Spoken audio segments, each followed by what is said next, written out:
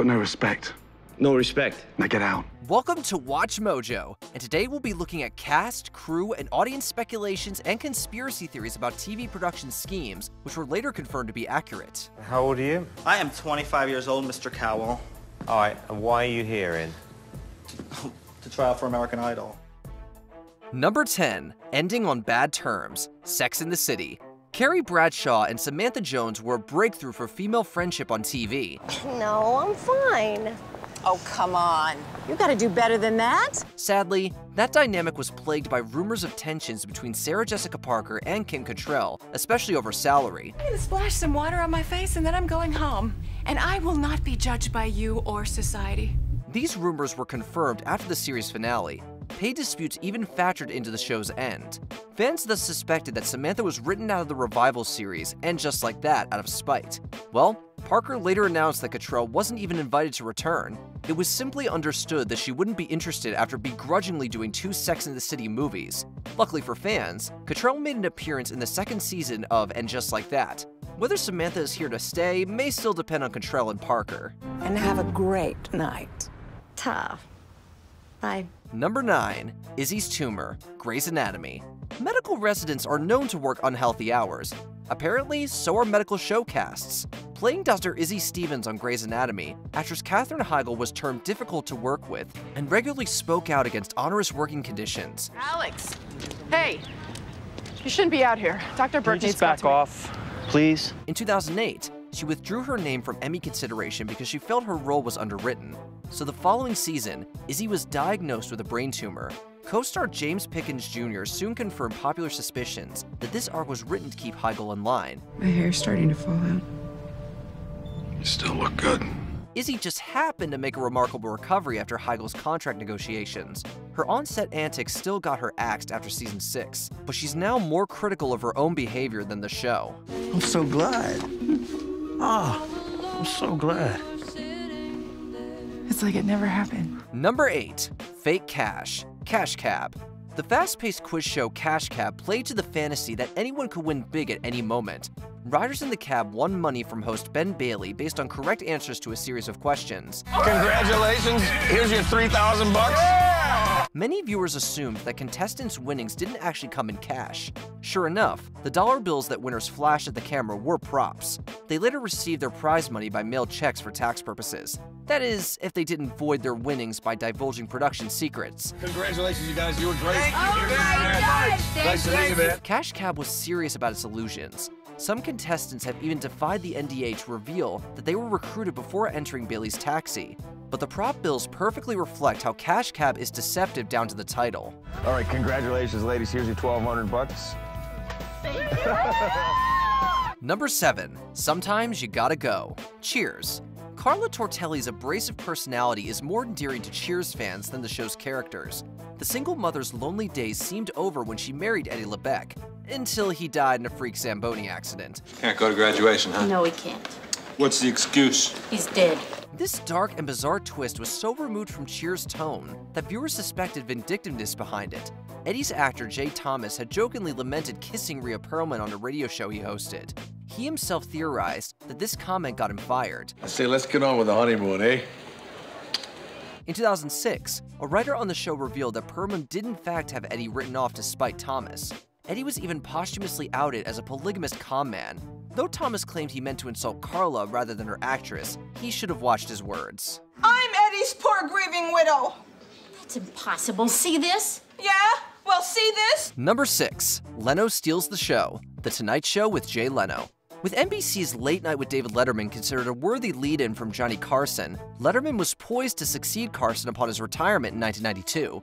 Instead, comedian Jay Leno took over The Tonight Show. This sparked enormous controversy among audiences and within the industry. Let's see how you all feel in 30 years. As Leno had become Carson's resident guest host, many suspected a backroom deal to oust Letterman. It wasn't until the 2021 docuseries, The Story of Late Night, when it was revealed that Leno really did have a secret succession contract. Jay Leno had just signed a new deal that guaranteed Jay The Tonight Show whenever Johnny stepped down. Letterman's conflicts with NBC executives actually cinched this deal. Though Leto overcame his initial ratings slump to become as big as CBS's Letterman, the two have been feuding ever since Leno's deal was just speculation. And from that day on, Jay Leno and The Tonight Show are #1. The late night crown is back at NBC. Number 5, Good Guy Gordon, Hell's Kitchen. Hey, Red Team, this is painful. Who just gave me them? Who cooked them? Gordon Ramsay is hailed as one of the most popular chefs in the world and one of the biggest jerks on TV.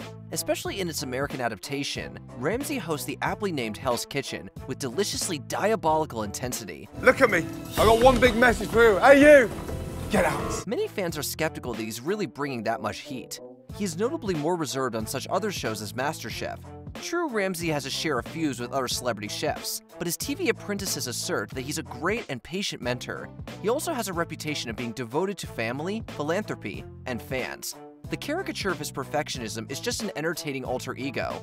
As cranky as Ramsay does get when his restaurants lag in quality, he clearly takes his brand seriously. Hi, was your best service? Yes, excellent, Jess. What do you mean? Number 4, the puppy episode. Ellen. As a 90s sitcom star, Ellen DeGeneres was a popular figure, but also the subject of rampant rumors about her sexuality. There was intense speculation about whether she was gay, and if her personal orientation would have any effect on her sitcom's character. What if I said something shocking to you, like my whole life has been a lie, and I'm really left-handed? The strict secrecy surrounding production of the cryptically named puppy episode led many to suspect something big. Indeed, the episode followed Ellen Morgan's realization that she's gay. Susan, I'm gay. Perhaps not so coincidentally, DeGeneres herself came out on the cover of Time magazine at about the time the episode aired. Sadly, the backlash and boycotts resulted in Ellen's cancellation the next year. ABC's important breakthrough was soured by the refusal to fight for it. For the first time in my life, I feel comfortable with myself. Number 3, So Bad It's Good TV, American Idol. It's no secret that American Idol hopefuls have mere seconds to wow scouts and producers in a series of preliminary auditions. The real mystery is how a lot of so-called singers get past that round.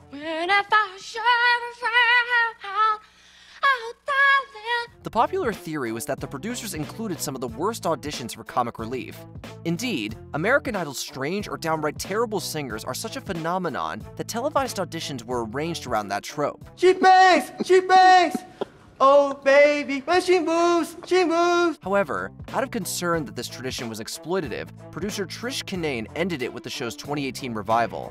American Idol is popular and entertaining enough without having to publicly humiliate people. Oh, I'll tell you goodnight, close the door. Number 2, Playing Matchmaker, The Bachelor.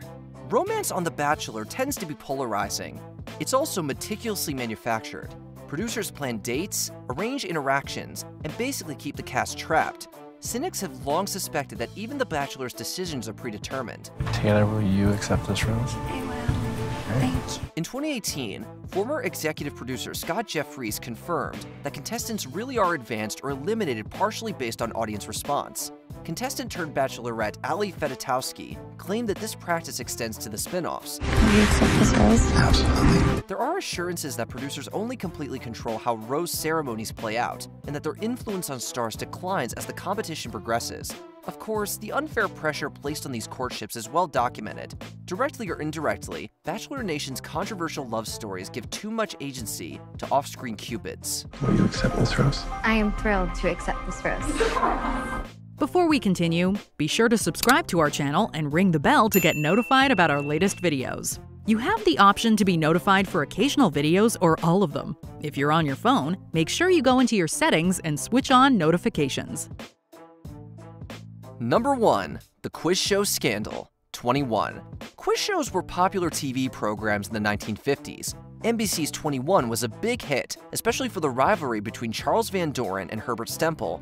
A defeated Stempel later upended public perception of the show by claiming that it was extensively staged. Then you win $20,000. Congratulations. On top of confirming that 21 contestants were given answers and choreographed for drama, congressional investigations discovered that most quiz shows were rigged.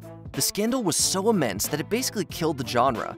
Jeopardy revived it in '64 with gameplay that made it hard to cheat.